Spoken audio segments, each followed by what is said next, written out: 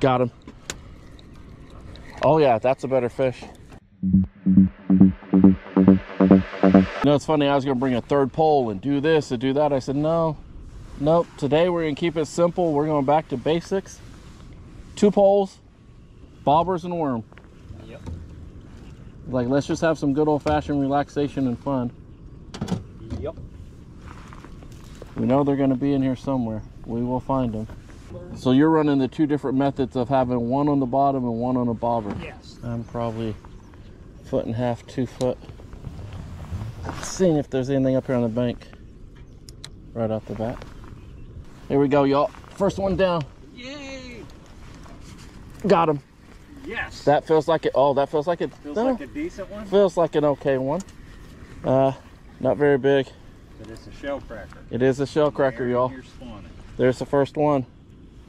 And what was that? 5 minutes? Beautiful. Not even that. Not even that. We're going for a little bit bigger than that, y'all. Beautiful. Right? Yeah. That's about a 7. If you're trying to do a fish fry, guys, that's actually not a bad size. You got one that fast? He's on already. Yeah. Look at that, y'all. Mike's already on. I mean, dude, that's literally. a keeper shellcracker. That's 8 inches. That literally took less than a minute. But that's that is crazy. 8 inches. You got the first keeper. That's crazy. I think we're in for a good day. Let's see what it says on the puck. Let's see what it says, fellas. Yep, 8 inches. There's our first keeper. I can typically tell. All right. I mean, that was funny. There we go. All got right. him. It goes down.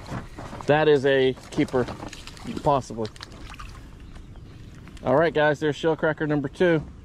We've caught 3 in what, 5 minutes? Oh, that's 3 like in 5 9 minutes. inches. That's a beauty. There we go, y'all. That's a male. Look at that. That is so pretty. You know where that was?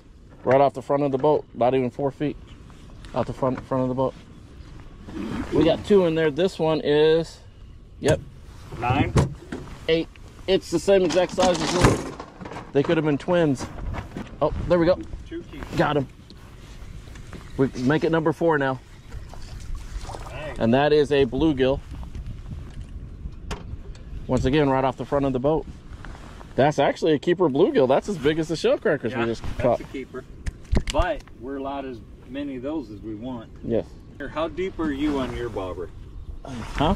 How deep is your slip bobber? That one right there is, what is that? 18 inches? 1 foot. Guys, every body of water has different regulations on what you can and can't keep, the sizes, all that. Just make sure you're following those. We're allowed to keep 20 shellcracker each. There is not a size limit. However, we're going 8 inches or bigger just because, you know, we like the size of those fillets. Those tend to work better for us. Mike's over here imploring the bobber and drag one off the bottom method, which the drag it off the bottom method is highly effective. There we go. So I threw it in. And that's a better fish. Yep. Oh yeah. Look at that. That's a keeper. Oh yeah. We'll take that, y'all. That's about 9 there. Yep. That's a nice one. Throw it in, nothing, and then boom. That's a beauty, eh? That's a beauty. Oop, that's a keeper. Let's click it. 3 keepers. Nice. Just over 8. Oh, that's a nice fish. All right, guys, Mike's got a decent shellcracker here. Oh yeah. Oh, no. He snagged in the butt. Oh, you are down. I'm down. All right, Mike's got another one, y'all. What you got this time? Oh, beautiful. Keeper. All right. Beautiful. And you're 3 feet deep. Got him that time. Need net or you're good? Nah. Feels like a keeper, though. Yeah, that's a keeper. That's a keeper. Nice. There we go. That's an 8-incher. Yep. Easy. Just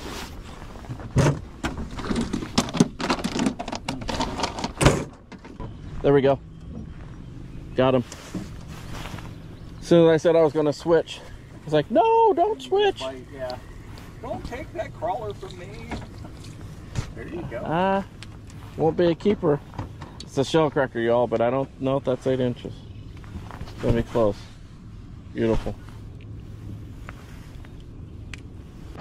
Here we go. They're hitting it right on. All right, Mike just got one, y'all.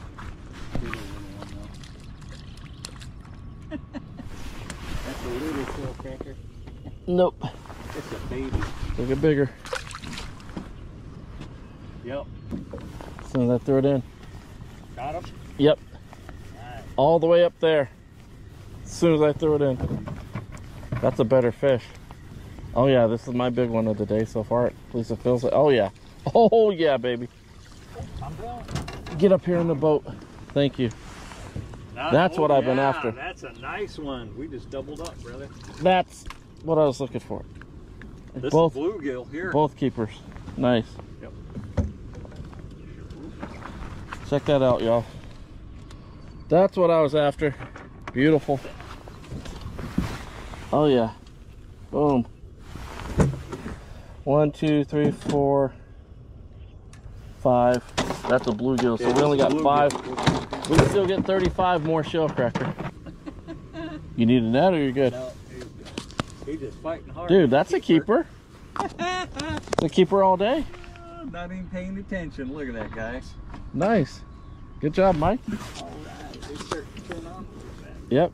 This is some fun fishing, I'll tell you.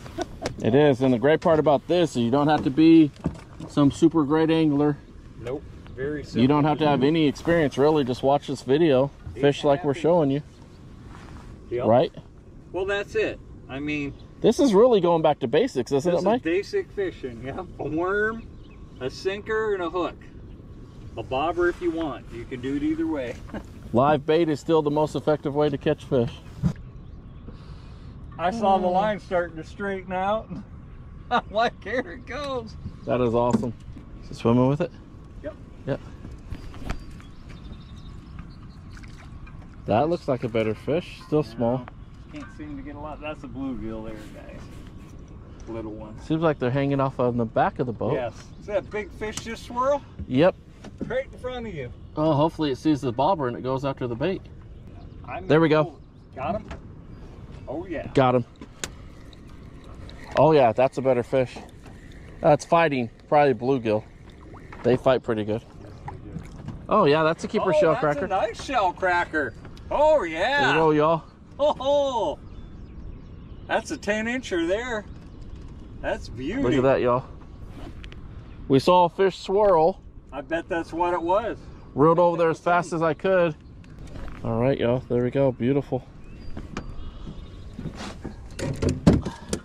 Okay, come back here.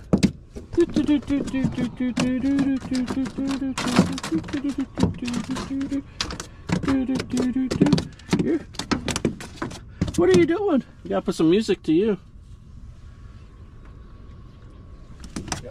Oh, he's not done dancing.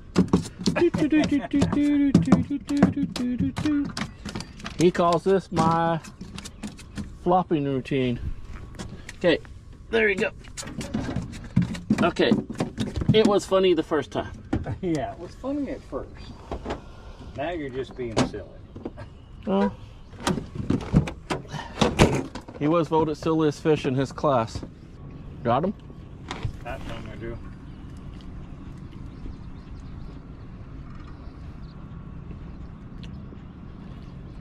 Oh yeah. That's a shellcracker, guys.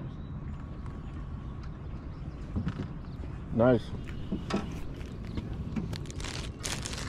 Like pretty your every cast. Guys, the breakfast of champions. Maple bourbon, brown sugar, pork chops. Mm-hmm. That's a shellcracker. Yep. Another Nice. shellcracker. There we go. Finally. Come on. Finish taking it. Got him. That's a better fish. All right, y'all. I may have me my biggest fish of the day. Let's slide you across the top of the water. It's fighting like it's a bigger fish. It's a thick fish. But it's a keeper. That's the keeper all day long. All day long, buddy. Look at that. That's what we're out here for. If I could get a whole mess of those, And guess where that was? Where Mike's been throwing it, just farther out, off the edge. So they were sitting on the edge. Beautiful. Oh yeah. Michael, full FICO. Oh, that's a decent one finally. Do you need a net? Nope. But that's a decent one. Look how fat. Nice, Mike. Very nice. Yep, straight off the bottom. Nice one. Beautiful, good job.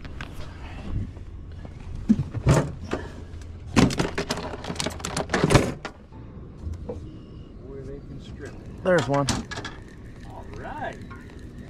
That was up shallow. Starting to get a little more action. Yeah, but this one was up shallow, which I'm surprised. It's a shellcracker. Not going to be a keeper, but it's not. Well, I don't know. I have to check it. Have to compare it to the others. Yeah, that's a keeper, huh, Mike? Yeah, you've been catching some decent ones. Oh yeah, that's an 8-incher. All day long. Well, guess where I caught that one? Right out in the shell. Right off the bank. Yeah, go figure that one. So they're in here.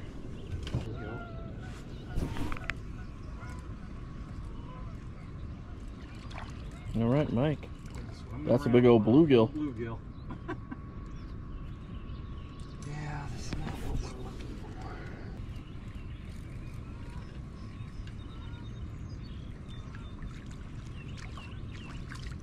That one's a shellcracker. Nice, good job. Got him. It's a better fish. Maybe not. Either it's running towards me or it's not very big. It just doesn't feel like a very big fish. Nope, it's not. It's a shellcracker. And of course it swallowed it. He's a keeper now. Oh yeah. Yep. He's about 8. He's all the way decent. down the gullet. You're catching bigger ones at least. That's a decent one. Oh, all right. Oh yeah. Guys, Mike's got a big one. Oh yeah, man, I felt him slam it. Oh, okay. Well, Got some size to him. I stand corrected. He's decent. He's the biggest Nice. one of the day for me. Good job, Mike. He's probably about 8.5. Very nice. That would be my guess. There it goes again. Oh, flopping fish. Guys, Mike is catching them off the shelf with no bobber, dropping it straight to the bottom. I'm kind of catching them in the flats. Crazy thing about fish is they can spawn, and people are gonna argue with me on this, but it's my own personal experience, my own opinion. They can pretty much spawn where the heck they want.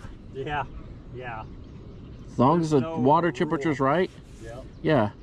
You know, this whole thing, if you guys look around here, this is, you see the weeds above the water? That's the same thing that's underneath the water. So, you know, they have ideal spawning conditions, and then they have their environment that they live in and that they've adjusted to. And so we're finding these shellcrackers spawning throughout this whole area. Some shallow, some deep, some on shelves, some in mud flats and weed beds. All right, Mike's got another shellcracker. That thing they're hitting it right on the draw. That feels like a keeper. It is. That's a little bit bigger. That's about an 8-incher guy. Beautiful. Yep, 8.5. That's what we're looking for. Beautiful.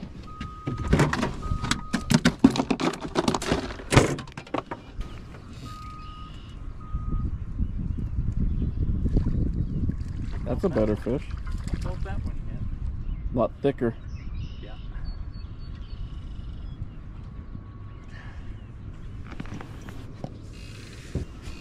So Mike, what is your setup that you're using? Hook and a pole. I've got a split shot, a snap swivel, a schnell, I believe a number 6 hook, if I'm not mistaken. Okay. And 6-pound test. And how are you fishing that for these shellcrackers? I am throwing it off the bottom and just kind of dragging it up and feeling for the bite, kind of like you would do trout fishing in a stream. Basically the same thing. And guys, if you wonder if that technique is producing results, well, there you go. What else do you need to see? Get outside, go fishing, have fun. Need a net? Nope. But did you see that massive splash right in front of you? I wasn't paying attention. That's a keeper all day, brother. Heck yeah. Big old fat female. Give me my worm back. You don't get to keep the worm. There we go. All right, Mike. Beauty, guys.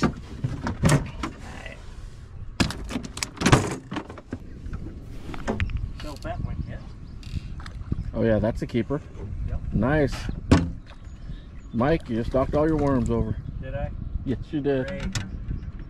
Good Beautiful. job, Mike. That was worth it. Look at that one. All right. I just made a friggin' mess in the boat. Nice. Oh yeah. There we go. There we go. Finally. Got him. I'm not catching a lot, guys, but when I catch them, they're decent fish. That one not gonna make the show, I don't believe. It's thick. Well, it might. Oh, Mike. Close. Pretty shellcracker, though. Beautiful. Just had to be patient. Right off the front of the boat again. I don't think so. Let me compare it to other ones. No. Beautiful. Go get bigger. There we go. Finally got him. Oh, I need... Nah. Don't know if I'm going to need a net, but it's fighting pretty good. That's a better fish. Oh, that's a big shellcracker.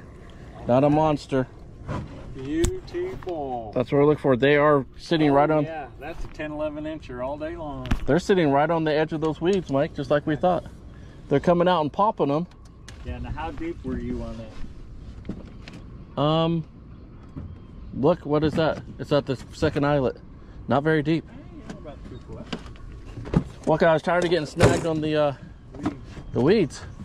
So you know how when we trout fish and you feel the do-do-do-do-do and it's a rock and you just pop it up? When I see my bobber hit and it starts to go flat, I just kind of pop it and then let it come off the weeds. And when I did that on the last one, that one slammed it. See how it's kind of sideways? Yeah. So I'm just gonna pop it and just let it go back to where it's at. Oh, you either snagged or you got a fish. Caught. Right, but so just pop it and let it come back up and let it keep floating. And it was after the pop that the fish slammed it. He saw it. Yeah, see, I'm on top of the weeds. So you need to go a little shallower. Yep. But see, then they're gonna come out of those weeds and actually eat it. See what I'm saying? Yeah, there you go. Did you get them? Go. Okay. We figured it out, Mike. Okay. Just keep it just above the weeds. Yep. Look at that. That's a nice one. That's a keeper. That's a male there. Okay, guys, so we went less than 20 yards and totally had to change our technique. Went from catching them off the bottom, we got these clumps of weed beds in here, and you almost have to fish it over top of the weed beds, and right as you do, they hit it. They slam it as it comes out. Can't go off the bottom with it. That's beautiful. Good job, Mike. That is number 17 as the keeper? Yep. Almost like trout fishing. Yep. But with clumps of weeds. Guys, I literally turned my camera off and we caught another shellcracker.